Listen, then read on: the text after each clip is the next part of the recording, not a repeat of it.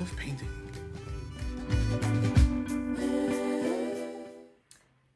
Hi everyone, and welcome to Alison's World of Painting. Today we're going to paint this water lily scene. There's lily pads and lotus flowers, so let's get started on this lily pad painting. I have 3 brushes that I'm going to use today. I've got a large one, a medium-sized one, and a smaller one. And I want to make sure at least one of my brushes has something where I can get a nice sharp point. I'm going to use my angled brush for that. When I go to make my lotus flowers, I'll want a nice petal shape that has a nice sharp point on it, so I can use that. I can also use a pointed brush to do that too. Anything that'll give me a nice sharp point. The colors that I'm going to use today, this is a dark blue. This one's called Ink Spot, but I can use a primary blue that's dark, an ultramarine, and with the dark blue I can get various shades of blue by adding white. So of course I've got my white, I've got yellow, which I can use to mix with the blue to get green. I won't be using a straight green. I can get different shades of green by varying the amount of yellow and blue that I use together.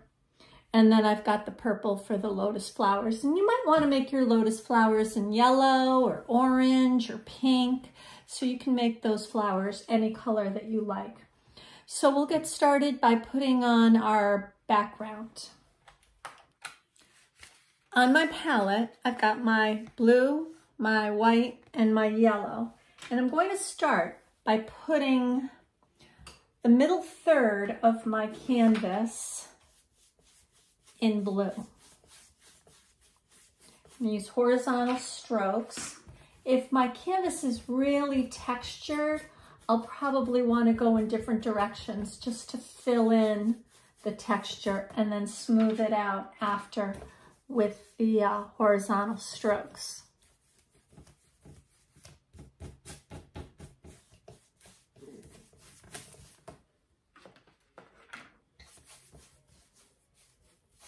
Now the bottom third of my painting, I'm not washing off my brush, I'm just going in with the yellow. It's got a lot of blue still on the brush, so it'll turn green when I pick up the yellow.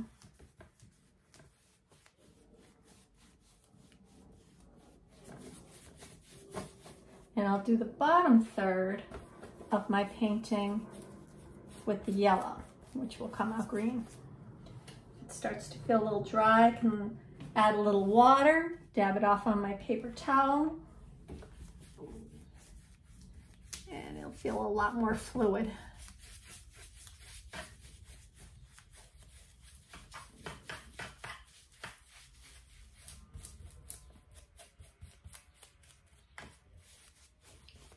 And I can take a little of the blue and bring it back down into the green. I don't want to call these stripes because they really blend one into the other. It's like you're not going to know where one starts and the other stops. Add some more blue. And I'm going to pick up some white. Go right into the white, which will come out light blue or light green, depending on what colors you still have in your brush. Blend those right in. We're creating the background for our lily pond. It's water.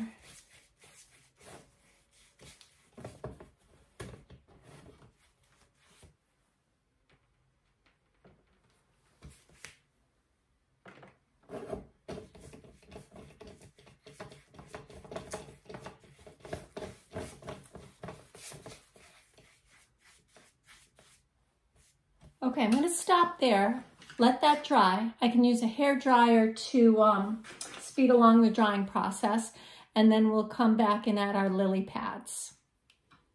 Okay, we're ready to add the lily pads now. Notice in my thumbnail painting that I did that I've got a large lily pad right here in front, and then they kind of go back into the distance and get smaller and thinner as they go back.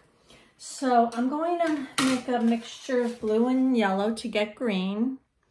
And I'll put the large lily pad right here, kind of in the lower section of that blue area. And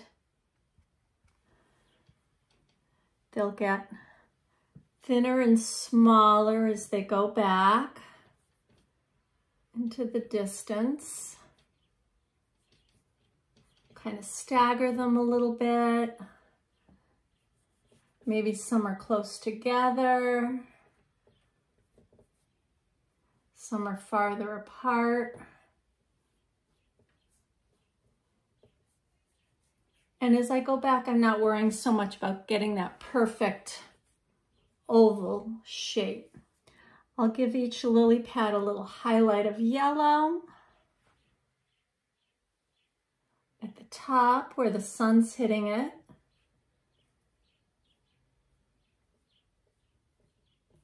And a little shadow of blue. I'm not rinsing off my brush in between, just picking up the blue and adding a little shadow underneath each lily pad.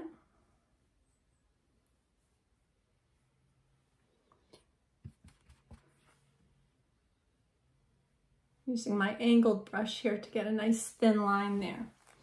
And because they're in water, each lily pad has a reflection, and I want to make the reflection of the lily pad the same size and shape as the original lily pad.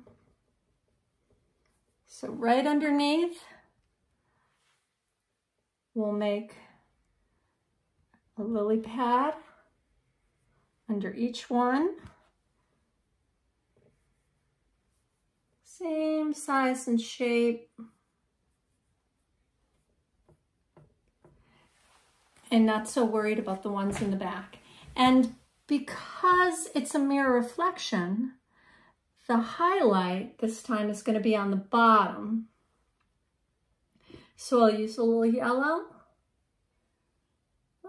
and thinking about where the reflections are, add a little highlight to the bottom of those and a little shadow on the top, because that's how it's reflecting into the water. Make sure you know which ones are your reflection lily pads. Okay, for even more highlight, I can wipe off my brush and add a little white to the tops of those for added highlight. And same in the reflection.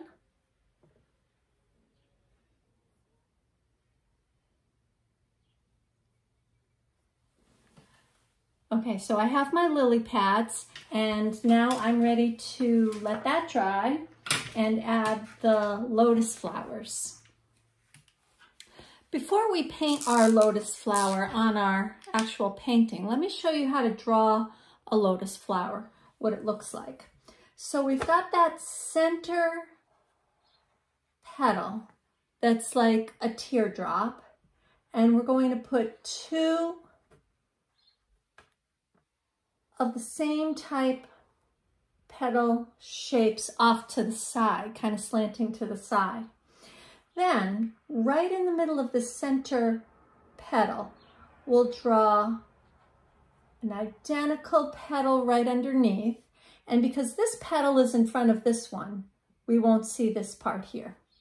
And we'll do the same. We're going to put two petals off to the side here. And these are the front petals, so we won't see the back ones. Now we're going to put another petal that kind of connects the back to the front on either side. And we'll make two long skinny petals coming out of the bottom of the lotus flower here, and a short one kind of coming out in either direction that way. So that's the basic shape of our lotus flower. And we're going to draw that on our painting before we paint it in, okay?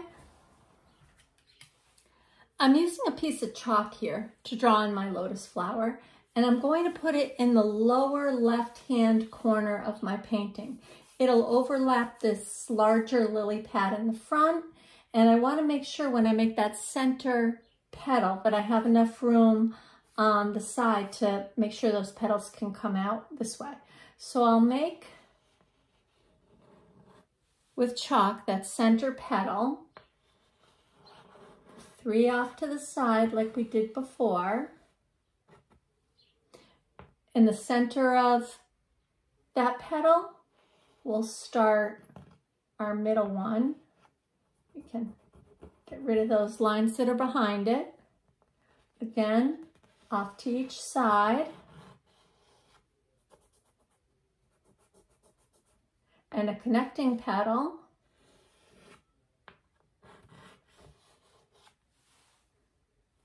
And the long skinny ones off to the side.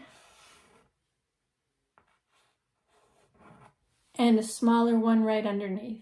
So there's our basic lotus shape. We're not going to worry about drawing in each of the lotus flowers in the background. We'll just kind of paint those in and they'll fade off into the distance. So we'll mix our purple and white paint and get that lotus flower painted in. Okay, I've added some purple paint to my palette. I've got my white, and I'm going to go in with that pointy angled brush, middle-sized brush, to kind of fill in the back petals first. And I want those back petals to be the darkest. So I'll go in with my dark purple and paint in. I'm going to pick up a little white. I can darken that up later. So there's a little bit of variance to the shade of that petal.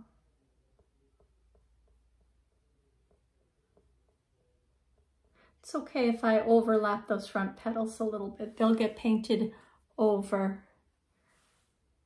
Do the side one here.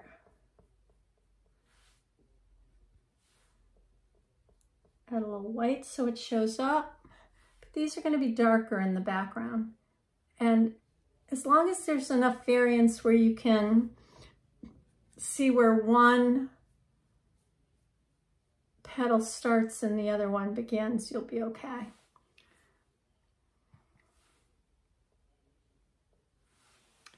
Okay, now we'll add those front petals. They'll be a little bit lighter, so I'm going to pick up a little more white. Still want a little purple in there. Can even add more purple. Just in spots where it's not going to mix in with separate petals.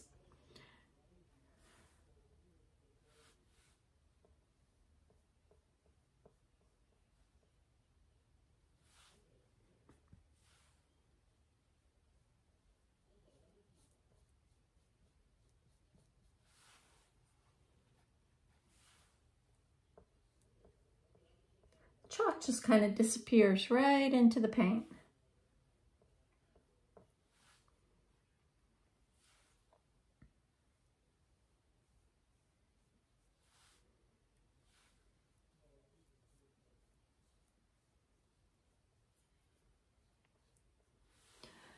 Okay, now I'm not going to draw the other lotus flowers. If you feel like you want to, that's fine. I'm just going to go in with the paint because I've practiced drawing some lotus flowers on paper. I kind of know the basic shape. And so I'm going to just kind of make that petal, the side ones. Make those a little darker. Get some white. I want to do that side petal there. One's in the front.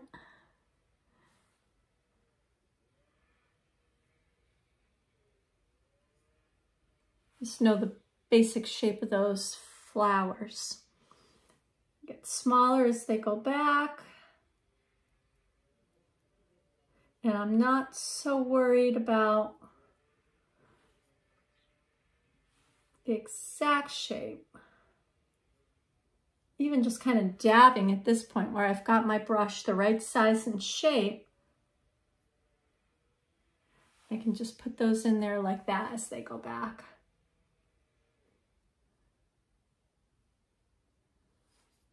Smaller ones.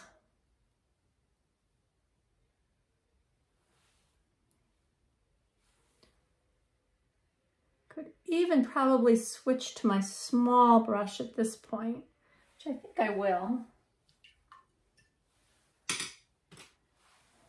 Got my smaller brush here, and I'll use that to make those lily flowers off in the distance. And I'm not even worrying. At this point, it's just like a little fuzz ball, little shape of it. One over here all by itself. Some close together, some farther apart. Try and get a little dark purple in there, a little light purple in there. Okay, now there's also buds that haven't opened up yet. So I want to make, let's make one right here. It's basically that first petal shape. It's a bud. It hasn't opened up yet. There's one there. That's a little big for being that far back.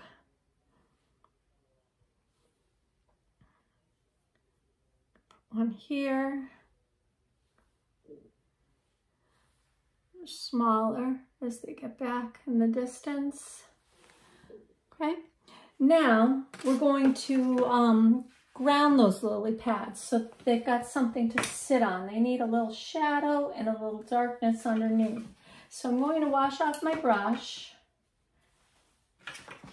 dry it off, and go back into the green, which will be my yellow and blue. I want to get kind of a dark green. And just go underneath the lily pad, the little lotus flower, to create a shadow that's under there. Something for it to sit on so it's just floating in the water there.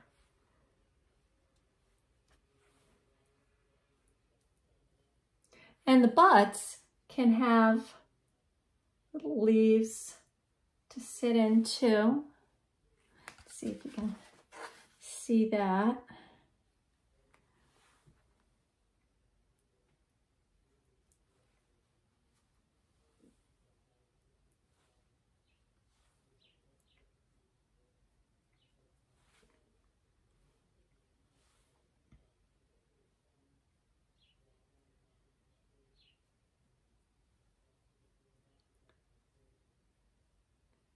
Each little lotus flower can have something to sit on.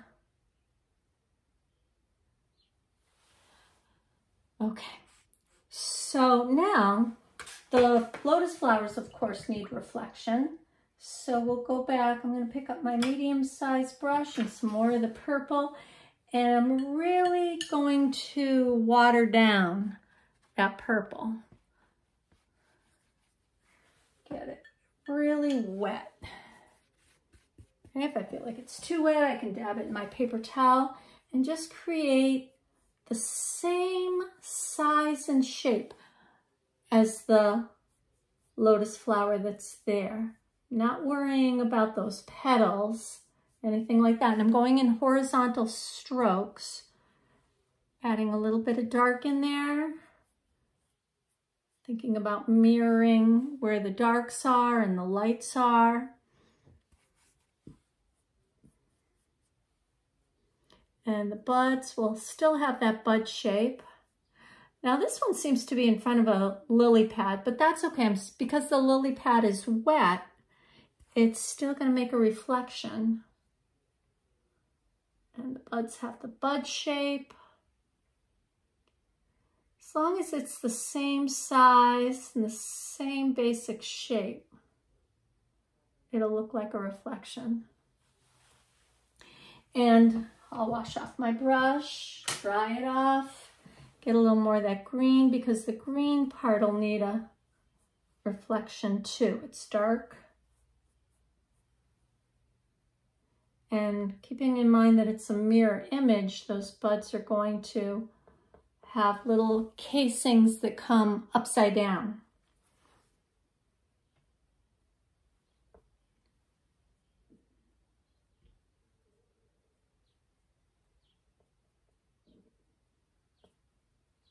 And here it's just a dot back there. We're not even going to worry about that. Okay, we'll let that dry, and then we'll add some things that make it look like it goes off into the distance, kind of hazy in the background. We'll do some glazing, and I'll show you how to do that. If any of your reflections look too defined, you can just take a little water and blur them out, because those are really hazy. They're reflections. So we'll let that dry, and then we'll add our glazing.